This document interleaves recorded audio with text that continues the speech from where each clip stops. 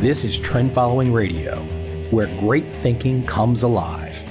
Nobel Prize winners, legendary traders, best-selling authors, and the pros that know what drive us irrational human beings. I am your host, Michael Coveil. Not filtered, raw, honest. That's my passion.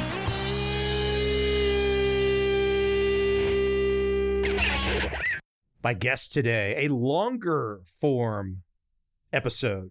My guest, Larry Hite, the famed trader. He was on just a few months ago. This is a catch-up episode, longer than the last episode, almost 90 minutes. I'm not sure what will happen in editing, but nice conversation, fun stuff. I love Larry's perspective. We are all fortunate that he gets to share some wisdom and have a fun conversation. Without any further delay from me, let's jump right into the market wizard, Larry Hite.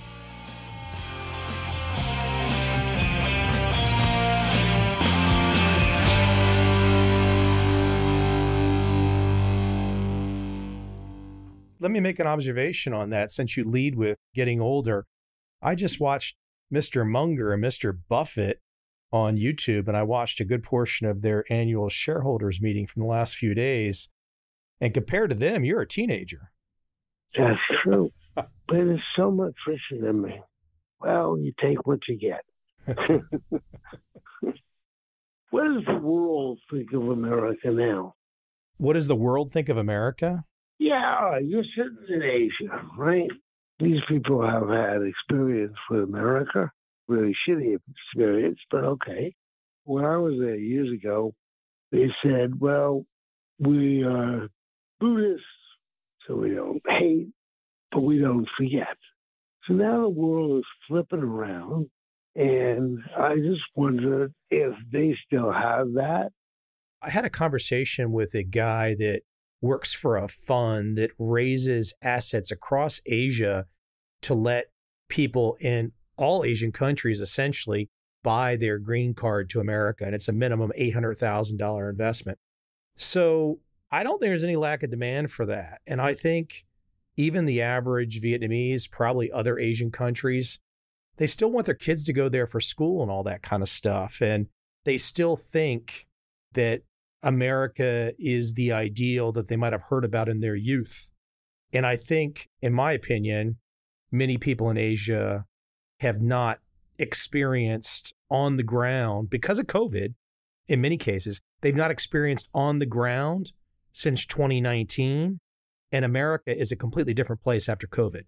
They still have a certain optimism, but the direction America is going on all kinds of fronts, especially culturally, I think eventually people are going to understand what that is, and they're not going to like it. I live here and I don't like it. It's not nice. I'll share something with you too, since it's an interesting way for you to start our conversation.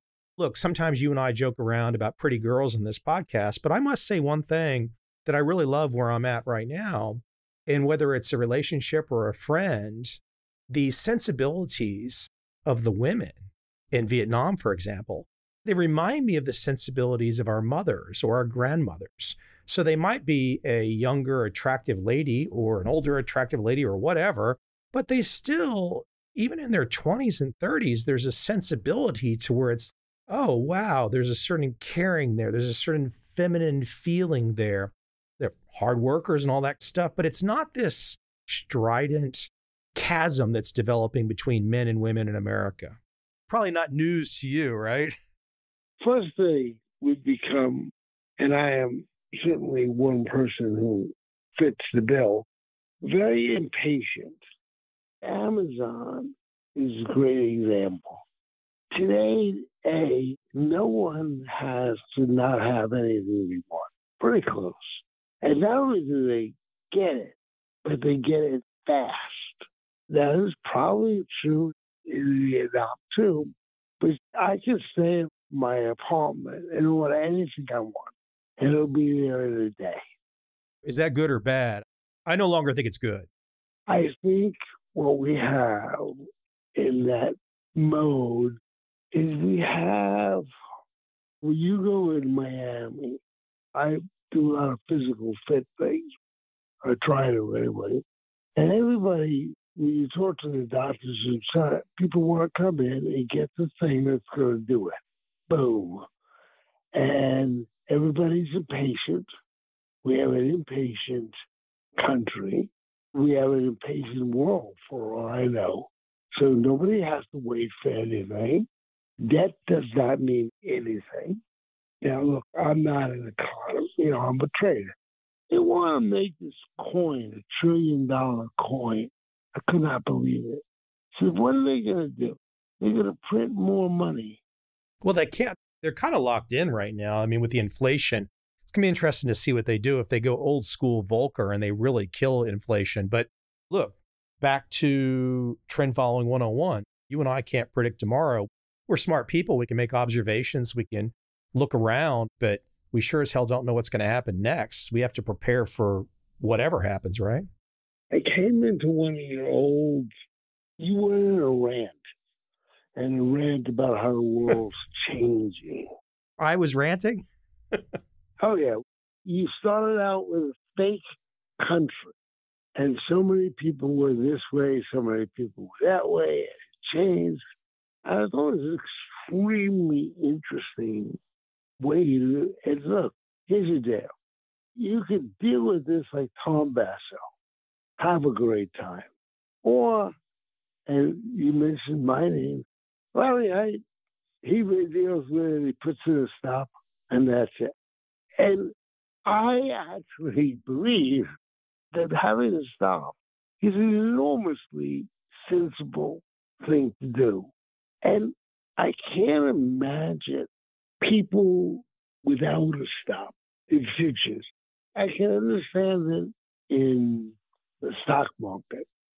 Larry, they can still go to zero. Look at all these banks out there in San Francisco going under right now. I get your point on futures, but right now we're in the age of bank stocks going to zero. I don't know about zero, but yes. I was thinking the other day that anybody who doesn't have a way of getting out, I believe, I was agreeing with is sort of somebody committing suicide. It's back to Ed Secoda's famous line about everybody gets what they want. So if somebody doesn't have a stop and they're sitting there and they're taking the pain, it's kind of like some sadomasochistic thing. They enjoy it. They enjoy the losing. They enjoy going down with the ship.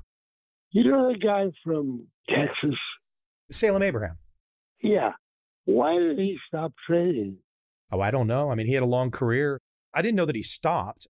Somebody told me that. I don't have any news there, but I will say this. Like I said, I think if I'm going by memory, I believe his first fund started in 88. Very young man. He might have had a 25 to 30 year track record. I'm not really sure what the status is at this moment. Oh, yeah. He had that. And to my view, is there's nothing to do with that. It's a machine. You turn it on. It makes you money. One of the things that we did see in the trend following managed money space over the, let's say, decade between 2010 until 2020, we did see some large names in trend following see their assets under management go down. Not necessarily from drastically reduced performance, but because everyone looks over there and says, hey, let me go stocks, that kind of thing. And then all of a sudden, of course, it's 2020 until today. Trend following has been a wonderful investment.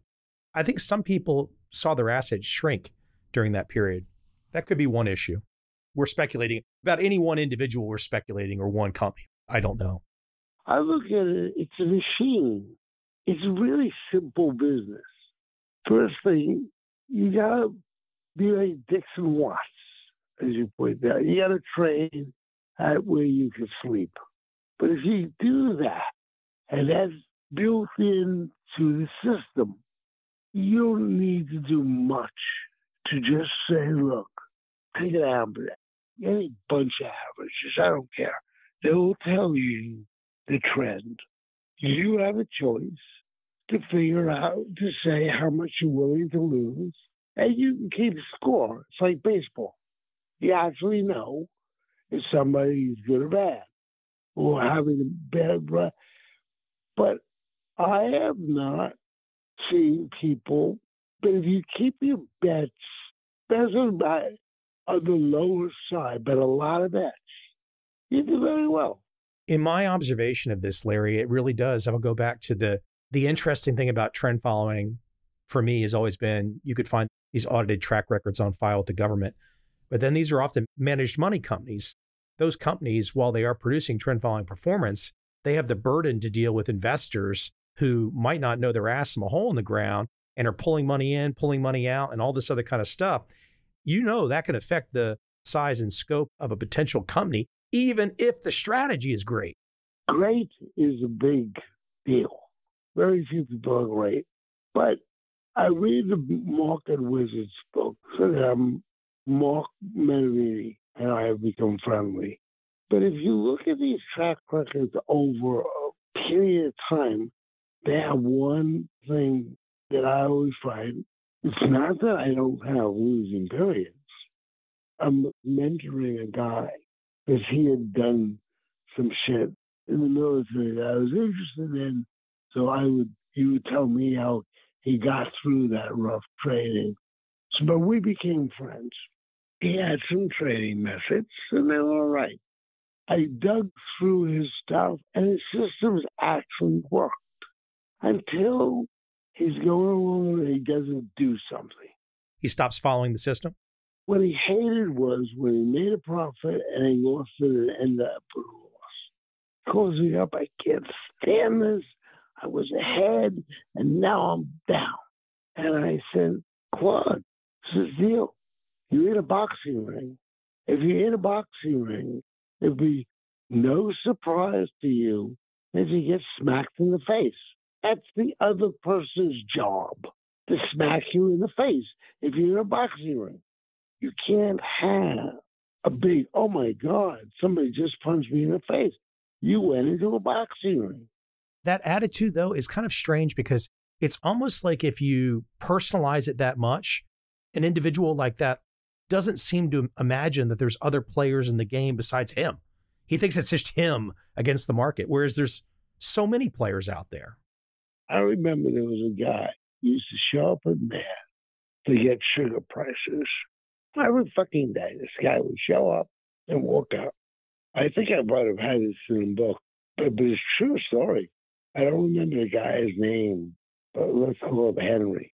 Well, he come in every day, look at sugar. He said, look, I made $7 million in sugar, and then I lost it.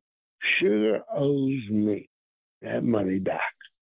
He said, now the sugar markets goes on a real move, with a big move. I happened to bump with the administrator. I said, well, you must be happy. No. Why? Sugar's going up. I missed it. What do you mean you missed it? I didn't know I had a cold. And when it started, I'm going to pay more. So this guy showed up. I don't know. Maybe he tried to fuck some girl in the office. I have no idea. But here's the guy shows up, gets a sugar price, and then he doesn't do the trade. What you just talked about is a personality concept. They're smarter than the market. They're smarter than everyone else. They're going to outsmart it all. And yet there are people like Kovner and who go along, make a good living, a very good living. Kovner is worth about $5 billion. Let me read something to you. This is a quote from Buffett from his shareholder meeting the other day, and I think you'll like this one. And they were kind of just asking him about people doing stupid things. And Buffett said, what gives you opportunities is other people doing dumb things. In the 58 years we've been running Berkshire, I would say there's been a great increase in the number of people doing dumb things, and they do big dumb things. I think there's a lot of commonalities between his thinking. I don't want to call him a trend following trader because that's not what he does, but in many ways it is. He makes his money from concentrated bets that have big trends. Now, how he gets there is different than a trend following trader, perhaps. Another line, let me find this. At this same meeting, he was talking about diversification, and Munger was calling it, now he's 99 years old, he's calling it diversification. And he said, quote, One of the inane things that's taught in modern university education is that a vast diversification is absolutely mandatory in investing in common stocks. That's an insane idea. People don't understand that about trend following. Yeah, you might monitor a lot of markets, but you might make your big money in any given year off just a handful of markets, which is exactly what Buffett and Munger are doing as well. They're making their money off a handful of markets. That's true. But man, they made a fortune by spreading their bets.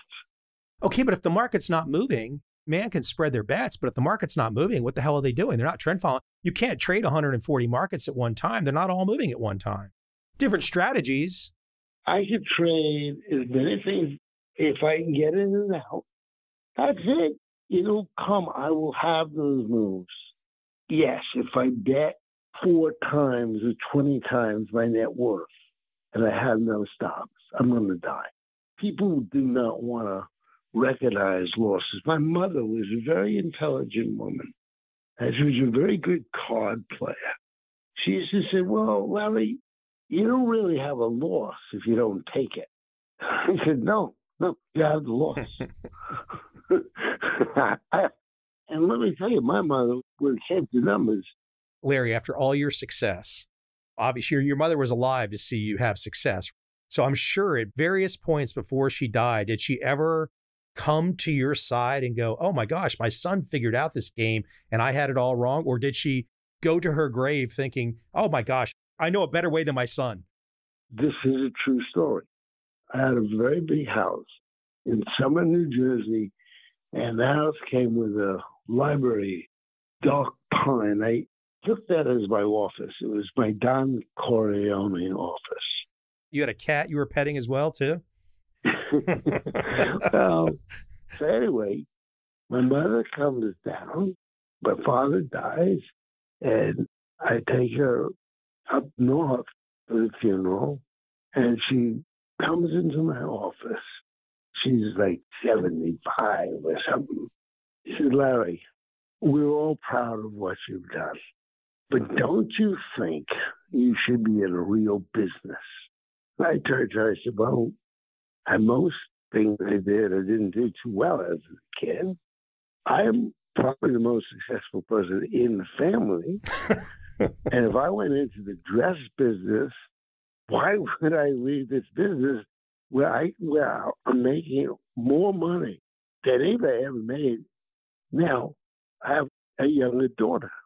Now, kids go to the grandparents or something they like. So my kids, my older one is like my mother. My younger one is not like my mother. She relates to my wife's mother for some reason. So the kid comes, she's like 12 years old. She sits right in the chair that my mother sat. She looks at me and says, Dad, don't you think you want to get into like a regular business? The whole generation of Hite family members on the female side are giving you hell. Well, not hell, but they don't know what to do. I came up with the whole concept of asymmetrical leverage because we had done something with the guaranteed fund and we made an enormous amount of money. And I was sitting with these guys in England. So we're sitting, these guys went to Cambridge, Oxford, and the equivalent of West Point. And I said, I've just made probably 10 times more than my father made in a lifetime. I said, I've been thinking about this. I'm not 10 times smarter than my father. You might have had 10 times better technique than your father, though. Yeah. And then all of a sudden, I came to the conclusion I made money doing this because I put myself consciously in places that I could get a reasonable bet with a large upside. And everything used to be called options. When David Ricardo, he said, don't ever refuse an option. That confused me for years. So I called a friend of mine in England. It was a hidden leverage note, wasn't it? Yes, it was. And the asymmetric part. It didn't matter what he was trading because when he says someone offers you, and I saw this in Turkey, the people used to sit in a circle and you got up and you walked over to somebody else and said, I will give you this. And in the words that Ricardo uses, if someone offers you an option, take it. If it goes against you, leave quickly. If it goes for you, stay there. What's that, about 400 years ago? I want to keep it at something at your mom for a second. Not really on the trading part, but more of a you looking back part, because everyone has to deal with family members that doubt them. I mean, I've dealt with it. How do you feel at that moment when here you've had this life success that should mean something to family and they don't see it? Now, there could be many reasons why they don't see it. It could just be literally horse blinders. There could be some latent jealousy or envy, perhaps. Both of that happened, which is amazing. Mothers have an instinct. Every time I meet somebody, their kid's like one of my best friends. His son wasn't a whiz at school, but he was a handy kid, so he sort of got into technology and building stuff. But one of the things he did, he bought Tesla. And his family, who my friend's a lawyer, he was a great fighter as a kid. The first thing my friend's wife said to her son, get it, get out. Because mothers are born afraid. And you can see it. When you raise a kid, the first part of the kid's life, you really want to stop the kid from killing himself. Because they don't know. They'll touch the stove until they get a little burn. They just do it. I had to walk this child when he was young, and we were walking across a little bridge in upper New York State, but it was like a 10-foot drop onto rocks. They tried to squeeze between the two, and I kept pulling them away. I said, this is very, very restrictive on the kid, but I don't want the kid to be fall on those rocks. He's going to be mush. Parenting for women become the first part of it all, and they're afraid. First of all, people hate change.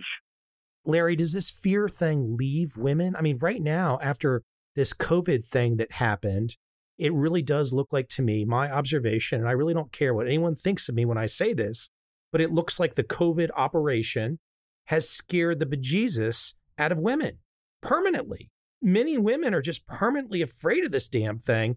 And I think society did this unfairly. Yeah, but they have a bias. Every once in a while, I meet a woman who's like an eagle. But the majority of women will fall back to motherhood. I don't know why. Yeah, there are women. There are some pretty brave women. I'm not saying it. But in general, and people, everybody should fear for their job. Because machines will do a lot of things. There's a lot of work that a machine can do far better. Your surfer guy that you wrote in the book. Bill Dries. Yeah. I wonder how many times he tinkered with his system, or if he ever did. He's got it on a machine, so the orders go in automatically. And then he just stay there with, like Bill Dunn. Bill Dunn basically has done the same stuff. Long-term averages, he rides them down, he rides them up. This is the cool thing about trend following is all you guys and the guys that came before you and the guys that came before them just said to themselves, okay, hold on. The concept of the madness of crowds is a thing. Long before Daniel Kahneman got a Nobel Prize for it, the concept of madness of crowds is a thing. This is demonstrated in price action. If we know this is going to happen at unpredictable times, how can we put ourselves in a position to ride this madness of crowds when the next one happens? And that seems to be the commonality here, which is if you believe in the madness of crowds, you have an approach to take advantage of that. And you, back to your rule, the Larry Hite rule, if you're going to believe in the madness of crowds, but you can't predict it, you're going to be wrong a lot of the times when you bet on the madness of crowds. You better have a stop. There you go. That's trend following in many ways. Yeah, no. When you said it in your rant, you're like, well, yeah, they put in a stop. But I have bought bottoms and sold tops a couple of times. And I came to the conclusion that every time I've done that, it's luck. Because I could do that regularly, I'd be a lot richer. Larry, 99% of the population out there, the global population, thinks because of the propaganda in education, they think they are supposed to buy the bottom and sell the top. 99.9% of people think that's what they're supposed to do. Yeah. And they don't even know what the bottom or the top is. Exactly. I've been thinking about people who lose their fortunes, which there was a guy named Terrence O'Neill started this, but he went to one of the big brokerage firms in California. He was doing a dissertation. They looked at 10,000 accounts, and he found this strange thing that people will sell their winnings, take that profit to average down on their losers. And after that, many more papers came out. And of course, you mentioned it. There are a lot of people take their relationship with the market as a personal one. I had Buffett stock for a long time. I noticed that Buffett has never, ever sent me a Christmas card. Never. That did give me 7 times on money, but never a Christmas card. Nothing. So I figured out the market doesn't know me, but it doesn't hate me either. It doesn't really give a shit. Don't care. That's it. Larry, as you say that, though, it reminds me of that First Market Wizards book. So you're in there, and Ed Sekota's in there, Rich Dennis is in there, Bruce Kovner's in there, I think Michael Marcus is in there. All these trend-following traders. Every podcast you and I have, you essentially restate that book in different ways with different stories and different vantages.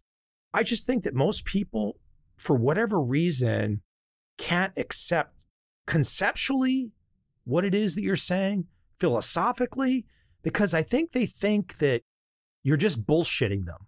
They think, Larry, he's a funny guy. He's just bullshitting me. They really don't get that you are telling them exactly how you think and exactly what you do. They don't get that part.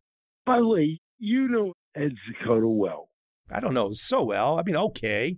Pretty well. I mean, he did me a very good favor one time. He's a good guy. Yeah. Somebody told me that in the beginning, he was a long-only trader, or he liked going long much more than he liked going short.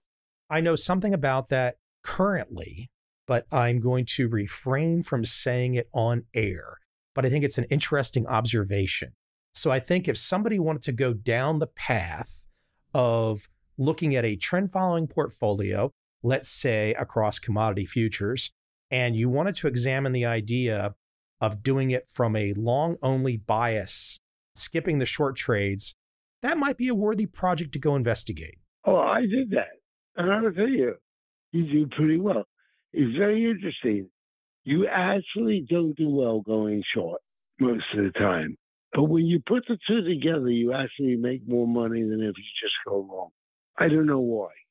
I wanted to take it back to something that you started this podcast with, because I've been thinking about it the way you brought it up a while ago here in this conversation, which is the culture thing. And I wanted to share something with you.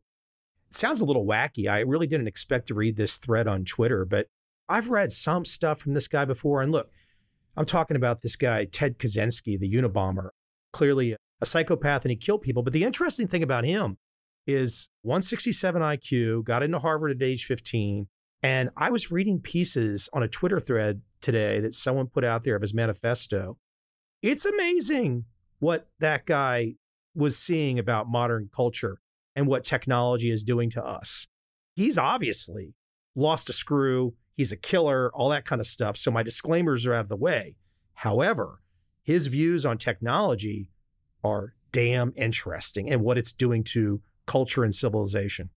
There was a girl that I met who was crazy. I had this girlfriend in college, and she was her friend. They grew up as kids in New York on the Lower East Side. What happened was this girl literally was nuts, but she was brilliant, and she couldn't control what she says.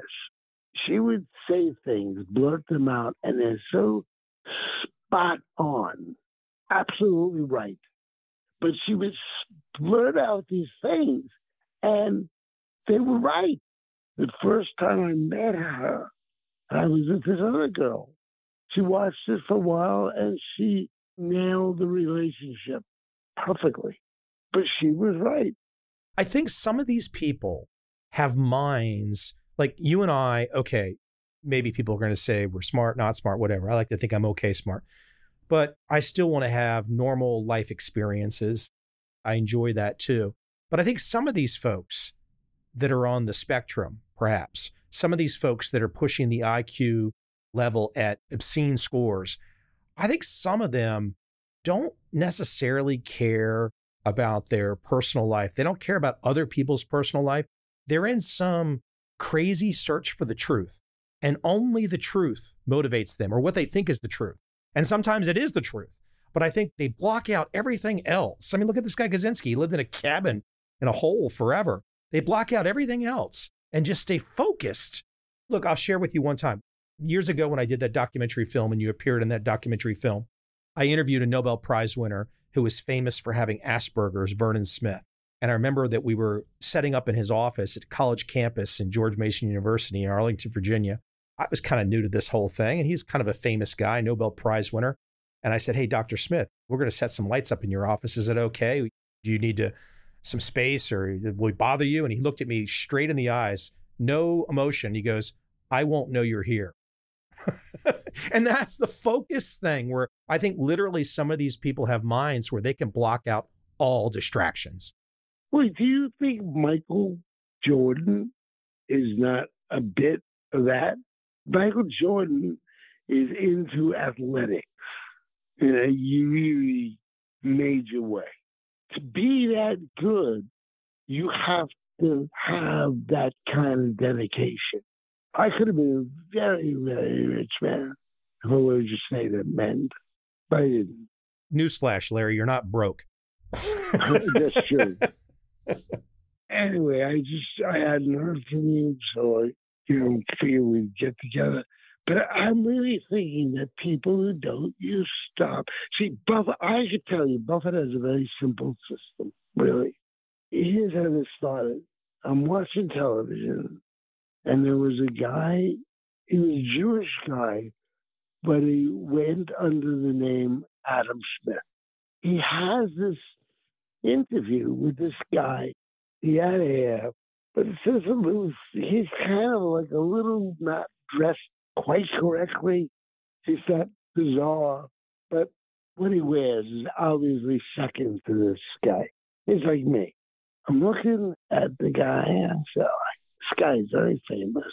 I don't know him, but he's a gazillionaire. Now, I was doing pretty well. I had rented this tax shelter, and I'm making like $500,000 a year in that game. And I kind of think, hey, I must be somewhat smart. I said, why don't I understand what this guy is saying? I understand that he's logical, but I don't understand. It's like he's talking Greek, and I'm talking in English. So I got so interested, I went out. I said, all right, I'd like to get all his trades, but I can't do that. But what I'm going to do is I'm going to get all the trades that Berkshire made. I went over every trade. I went into value line. Basically, I figured out when he bought the stocks he bought. So then I go get the value line thing, and I began to understand Buffett's algorithm. And you can write it out. Yes, he knows a lot about industries and businesses. Okay, so he has what they call a Jewish seichel. He thinks like a Jewish, but that kind of person would think.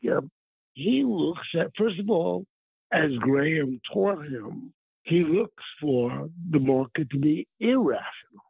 That's his opportunity. And how does he figure out he wants a stock? He'll take the cash flow yield, and he'll put whatever that number is, draw a line, and then he puts the price that he's paying for the stock plus the debt. And he'll look at that and ask how many times he's getting better than the 10-year stock. That formula more or less works. What Buffett is, he's a different kind of trend follower. He'll go in, and as long as the business is giving him that yield, he doesn't care about the market. The market gives him a currency if he wants to buy something. When things go down, he likes to buy things that are going to give him a cash flow steady. If the price of the stock doesn't varies to him, he likes that. In fact, when he can, he likes to buy his stock cheaper. But like anybody, though, he still needs that stock to go up. And I got a quote here also from his most recent shareholder meeting a couple of days ago. And this is quoting Buffett. "We've got a business at Apple," meaning he's got an investment at Apple. He goes, quote, "I don't understand the phone at all, but I do understand consumer behavior." Now, isn't that a hell of a line? I don't understand the phone at all, but I understand consumer behavior. Well, how the hell do you measure consumer behavior? Well, with the price. Yeah, absolutely. But he uses a price to buy. And sometimes he gets into deals and he gets out of them. I don't know how he does in his private deals. He's very much getting into lithium mining in California. He owns some big companies that do that. Lithium could be a very big deal.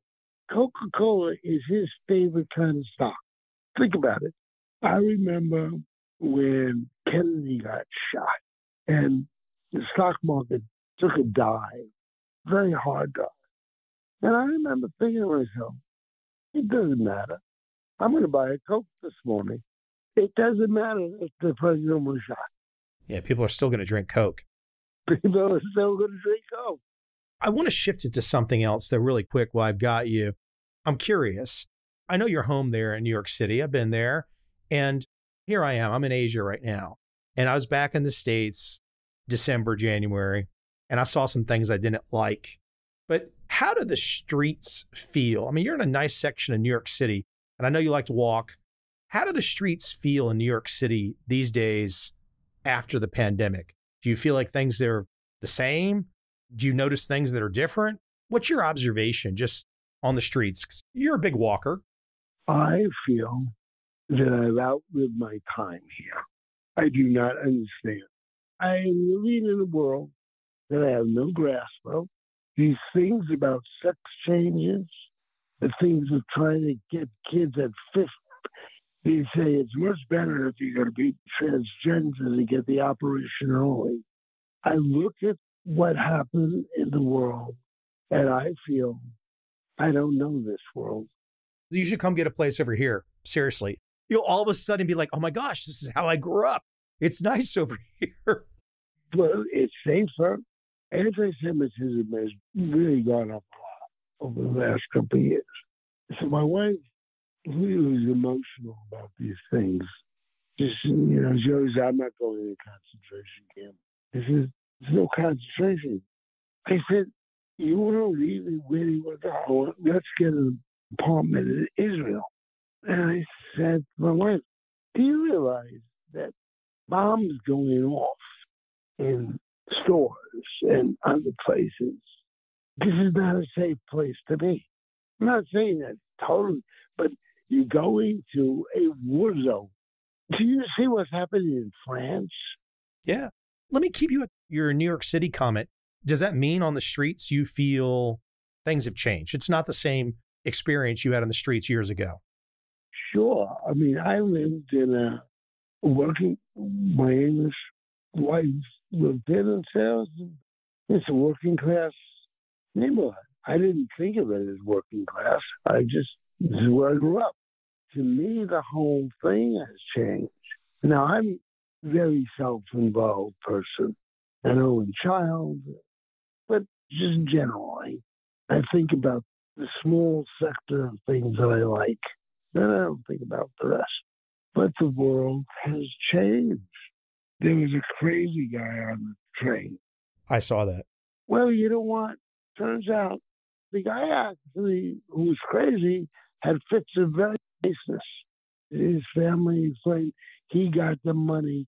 He entertained in the subway. But he was this crazy guy. He had like 40 arrests. He had punched a 67-year-old woman. He tried to kidnap a 7-year-old girl.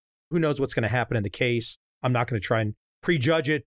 I will tell you what will happen. They're going to go after this Marine. He's going to go to jail. They'll build a statue for the dead guy. Yeah, it's insane. It's absolutely insane.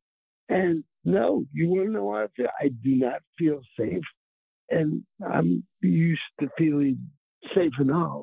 I would think you're in an interesting position because that's a cool place you have there. And I'm sure you think about leaving it to family and stuff. But I'm imagining if I was in your shoes, I would have to look ahead and say, okay, if I leave this to family, would I really want my family living in this environment? That's a tricky thing. Yeah. It's also not as big as people think it is, too, because what happens in journalism, you should know this, is old saying in journalism, if it bleeds, it leads. There's a lot of bleeding in America these days. And a lot of strangeness. Yes, that's the part.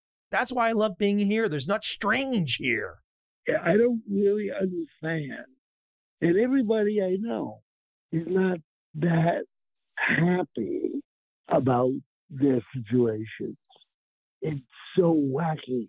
What's really going on, too, from my observation, is it's essentially a battle between, let's say, I'm Gen X, you're a little older than baby boomer, but then it's really these generations above age 50, the younger below 30 just seems to be scared.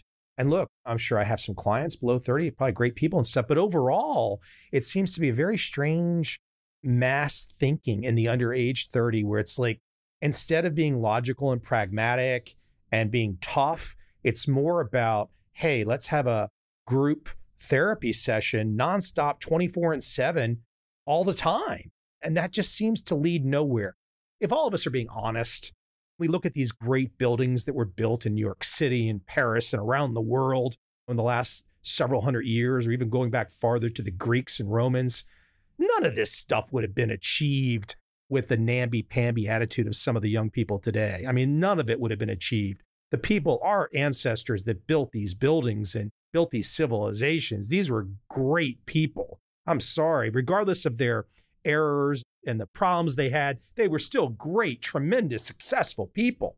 But as Jesse Livermore pointed out, it's always the people. And people do the same thing. I never understood why Jesse Livermore blew his brains out, but he did. But his way of doing this, one of his things is he always had a 10% stop. So how did he lose all that money? He says the number one thing is it goes down, it's over. Jesse Livermore, why did Jesse Livermore not use that rule? I hear you on that, but at least during Jesse Livermore's generation, there were men building New York City and building towers, whereas a lot of young people today are simply crying that they need a sex change. So it's a very different world. But we're still doing things. Our technology has moved way forward. We live in a very immature society that you get whatever you want. If you have a credit card, you can live anywhere. You get anything you want. So we have these people who don't know. I have a rich cousin, and he had something that we were 14 and 15. And I asked my mother why I can't have that thing. And my mother said, we can't afford it. There's no debate about it. We can't afford it. We don't have that anymore. That attitude's gone. That's gone. That is absolutely gone. That makes everybody a namby-pamby. Don't forget, we are doing great things in science. We have done some tremendous work using the computers. We can make more drugs and see which works don't. AI has a very big future.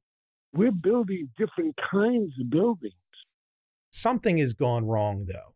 Something has gone wrong. I'm going to tell you right now, wrong. Feminism. I agree. 100%. When women wanted the rights of men, they got them. And guess what? They got the illnesses of men, too. You can't say to a woman, hey, you look really good, sexy. You can maybe say that to your wife or girlfriend, but you just can't say something like that. So the bad side of this feminine thing was people who did expect. I'm considered rich by people I grew up with. They'll always say to me, well, with your money, why would you care? Well, what do you mean, why I care? Well, you're there, you might as well have a good time. I said, it's this idea of entitlement. Look what's happening in France. That's not even America. Just because they want to raise the time you get your Social Security, they're having riots in France. France is a very old country with a system of laws that they're like England. And yet they're in the street arguing because they don't have enough money. And we could see something now happen in America where America very will do some sort of phony deal so they can keep getting money. I mean, it's extraordinary. Let me offer a clarification, though, on the feminism part, whether it's men or women listening or both. I'm sure most of my audience is primarily men, but I'm sure there's some women that listen. You and I are not attempting to have a sexist conversation at all. But let's be honest, people. There is a huge fight, whether it's an unspoken fight or it's a spoken fight. There's a huge fight between American men and American women. And there is a chasm growing between the two. And you can see that across every aspect of life, especially in birth rates. And eventually, if men and women don't like each other, people say, oh, there's too many people on this planet. It only takes a few regressions to look at a reduced birth rate and realize what can happen to the global population. If we got this structure set up where men and women are physically and mentally equal and everybody's the same, and now we're just going to fight, and we're going to throw away every experience that we've had in human history that's got us to this point, and we're going to reduce the birth rate. This is not productive for civilization, in my opinion. Well, you're right. It's come to everybody's entitled. I'll give you an example. Everybody thinks they're entitled. I used to see that in England a lot. The big thing was where your family was. You were entitled. And you're not working class. You don't work. Now everybody wants it. There's a guy who wrote a book, I don't know if it was a guy either, called Brit Think, US Think. The guy says, somebody walking down the street in England sees a young guy in a new Rolls-Royce convertible sitting with a blonde. Great-looking girl, great-looking guy.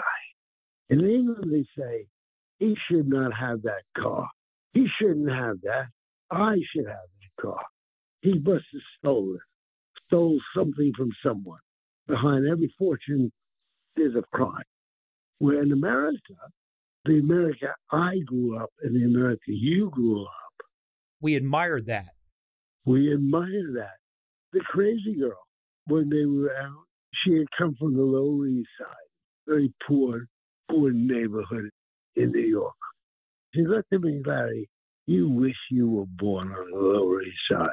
And she's right, because in America, the dream that I grew up with, you come from nothing and you make it.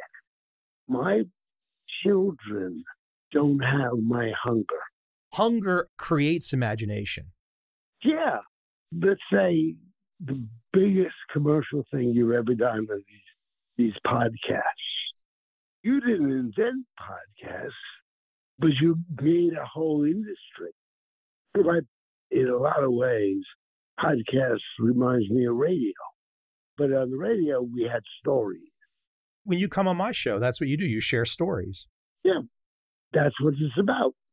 And stories are the way people teach. To go to your story, though, in London with the guy and the Rolls Royce and the blonde, the jealousy and the envy, when I look at American political fights now, every American political fight, regardless of what they say they're fighting about, it's all jealousy, it's all envy, and it's all it is. People have learned how to use the political system to get money. The Tocqueville book, Democracy in America. It's two wolves and a lamb going out for dinner and asking, what's for dinner? Well, guess what? It's the lamb. And so look, There's a problem. And I don't see a way out because people have lost that thing that you described you had as a young man, where you could see the rich guy, you could see the successful guy. Maybe he got it because he was a con. Maybe he didn't. You don't know. You don't care. You're a young man and you say, I'm going to strive to try to get there myself. And that part is missing. Some people still have it. Now, I'm not going to say all young people don't have that, but a switch is flipped. Yeah, and it's a world that I don't understand. Where do you want to live now? Go to Singapore, man. Seriously, you went to Singapore. It's hot. You might not like that, but you could go to Singapore. Literally, it's going to require no effort to move in. You just have to find a place, whatever. But you could do that immediately. It's like safe. You could just go to Singapore or Tokyo. Either one. I am living my last year, and I'm very big for my convenience. Arlene's worked with me for 25 years. I have a friend whose son just graduated economics, and would you have a talk with him? I get on the phone. I'm saying, how am I going to talk to this kid? And I start with a question. I said, where do you want to be in 10 years? What would your life look like? Because I'm a great believer. If you don't name it, you can't claim it. You got to do something. I believe in goals. I think goals work very well. Even though you wanted to be a great athlete, you were a pretty good catcher, but you never went on to become Yogi Berra or whatever. But the fact is, you have to have a goal. You have to have action after the goal. You just can't say, I want it, and then come out of there. So I'm trying to figure out, I'm thinking about, all right, I'm going to ask this question. And then I said, hold on, I'm going to ask myself, where do you want to be? Well, I kind of know I actually don't want anything. There's nothing in the world that I want desperately. I just don't. I don't care about much. I don't want anything. I think you like sharing, though. I think you like sharing experiences. I like that. I like teaching. I really do, because you also learn a lot from people you're teaching. I always used to say, if I were Kennedy, I was born a Kennedy, I got that wealth.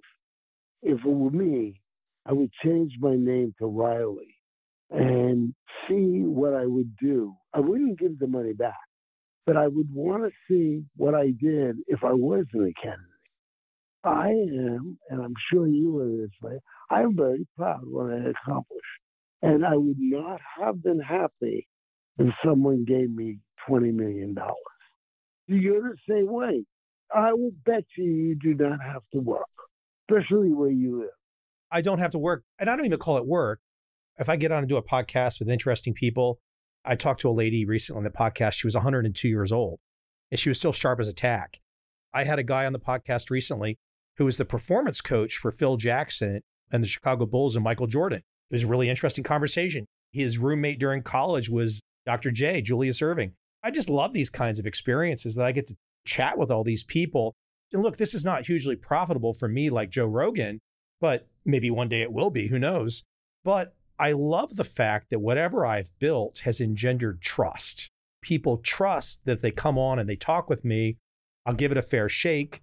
I'll be curious. I'll ask good questions. I'll stay focused. That's just enabled me to keep having these conversations while I live 8,000 miles away from you, Mr. Hite. It's awesome. Yeah, but you don't have to work for that communication, where in reality you do. But we're so used to getting things so easy. You and I, and a large portion of people, maybe don't do it. You get on a plane and go somewhere. I went and did a deal in Australia. I had a couple of names, and I wound up doing this deal in Australia. I was a friend of mine married an Australian girl, and her sister was there. She said, "You just going to Australia?" Because to them, it was a big deal. But I said, "No, there's a lead here." And I just went, and then I made the deal. But the point is, I can get on a plane and go anywhere I want. Well, maybe I'm not that unique. A lot of people can do it. They don't have to fly to Concord, but you get there. And I think things are so easy for people that they fight over namby-pamby things. You can't say a lot of things. I have to self-censor myself in this podcast quite a bit. And sometimes I have to actually censor you because you might say something too interesting. I'll share something with you. You might get a kick out of this. So a young person that I know, I thought would be a perfect candidate to introduce to Jerry Parker. Jerry Parker, who is the most successful of the turtle traders trained by Richard Dennis. There's a lot of reasons why I thought this could be a good introduction. I explained to this young person a little bit, and I got a response like a day later. And I told them, I said, hey, one of the things you need to do is read my book on the turtles. You needed to do that. I've sent people your way. I've sent some other people assorted ways, but I don't really do this a lot. I don't really try to play matchmaker. This young person writes me back and says, how long is the book? I'm lifting a finger. I'm not contacted Jerry or anything like that yet. Here I am. I'm trying to be a good guy. And it's like, how long is the book? That's the younger generation where it's like, they are missing something. They're missing something.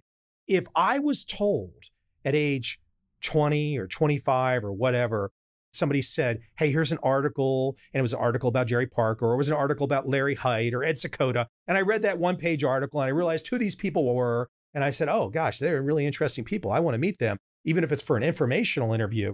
And then somebody said, well, hey, I can make an introduction, but I really think you need to be prepped. Why don't you read this Market Wizards book first so you know a little bit more about this Hite guy? I can't imagine uttering from my mouth the phrase, how long is the book? I can't imagine that. Maybe you want to ask people, maybe young people can explain this. If I want something, first of all, the person doesn't know much about reading. Fair enough, as a young person in high school and college, I'm not going to say I was a voracious reader either, so fair enough. No, but they don't know how to read a book. You are reading a book.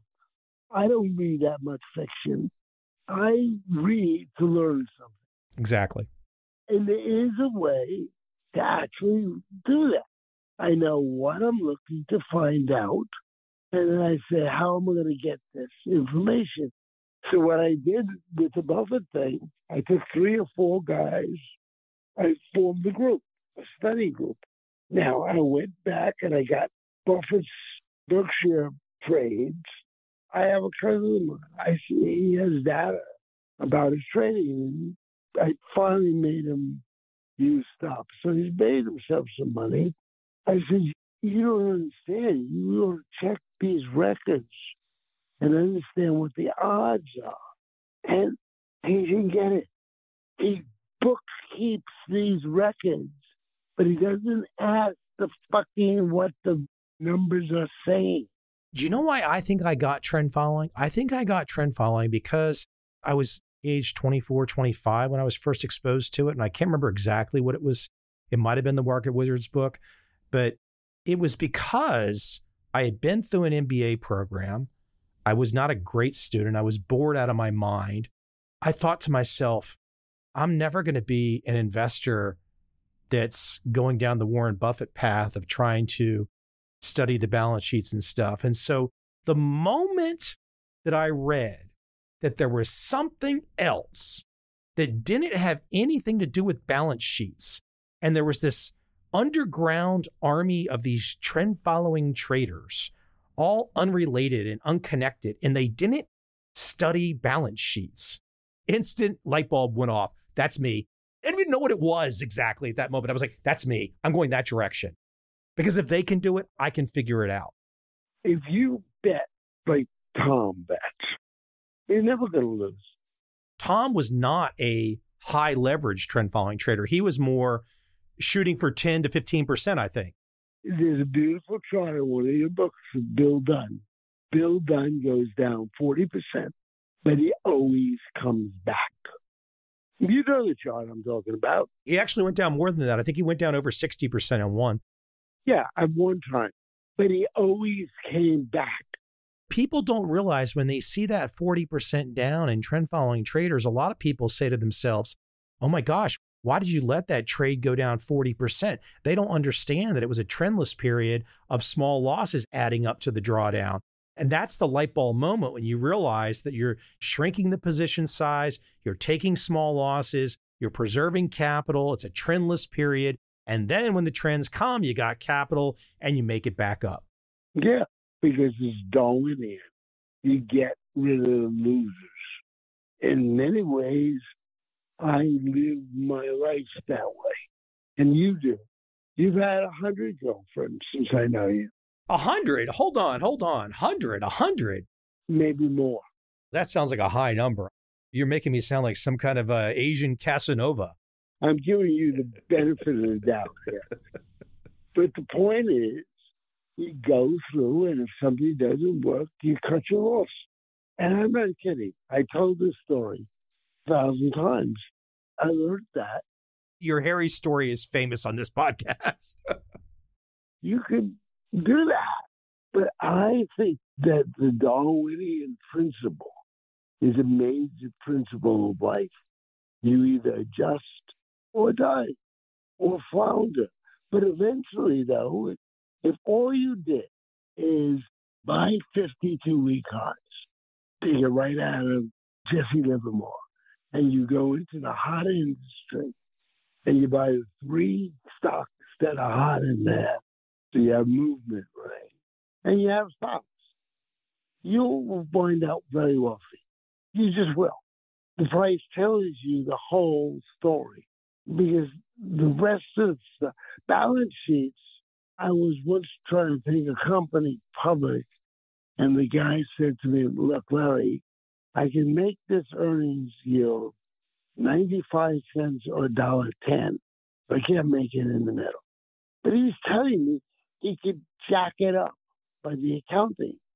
That tells you a lot about balance sheets.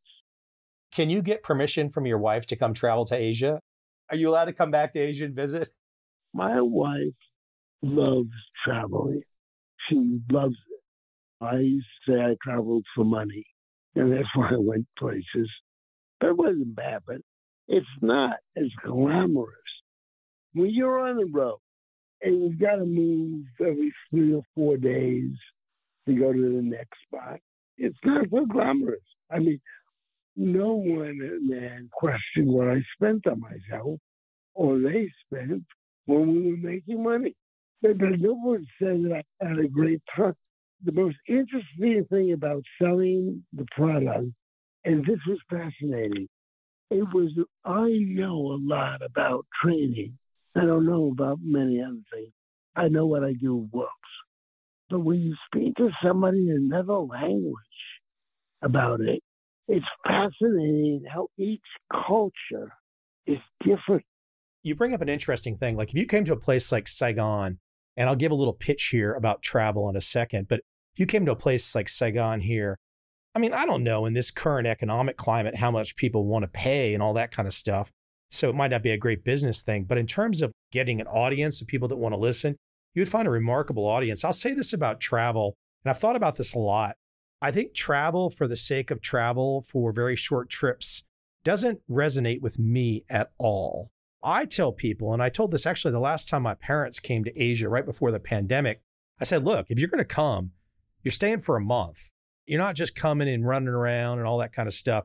It's too taxing. I tell people also that if you come to a place like where I'm at right now, you book a month, you book 3 months, you book 6 months, whatever, because it's that once you settle in and you start living, then it's a different experience. So many people have been trained.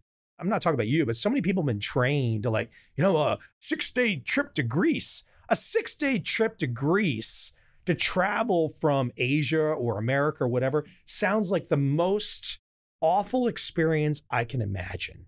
To travel around the world for 6 fucking days? Are you kidding me? I can't imagine doing that. I want to go live somewhere. I want to live somewhere. I took a trip around the world on a jet. It cost us $100,000 a piece to do this. It was done by Four Seasons. And, well, I always loved the Four Seasons hotel chain very much. But it's tiring. It was tiring. You have to have a lot of money to pay for this.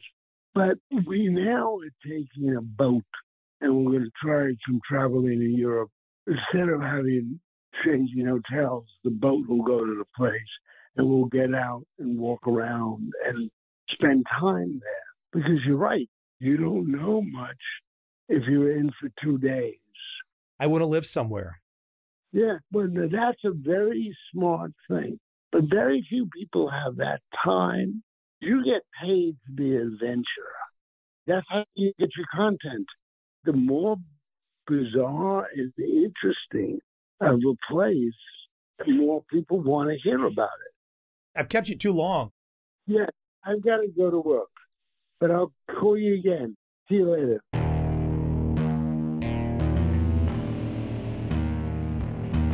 I see a time when those awake will understand how to make money in up, down, and surprise markets.